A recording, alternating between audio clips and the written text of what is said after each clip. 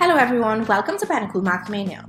My name is Captainess 123 and today we will be working on determining whether number sentences are true or false using equal and unequal signs.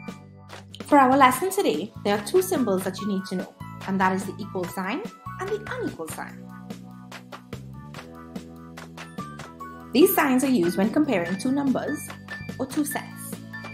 It can be either equal, which means two sets or numbers are of the same value, or they can be unequal, which means that the two sets or numbers are of different value. Let's do some examples and use our equal and unequal signs. So 5 plus 4, is that equal or unequal to 12? What sign should go in the middle? Well, 5 added to 4 gives us 9. Is 9 equal to 12? No, so the sign that should go in the middle is the unequal sign. Here's our next example. Are the two number sentences equal or unequal?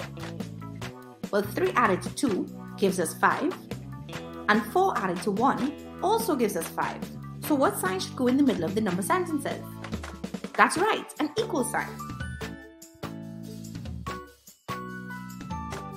Thank you for visiting Math City today. Try the exercises on pennacool.com to earn points and win great prizes.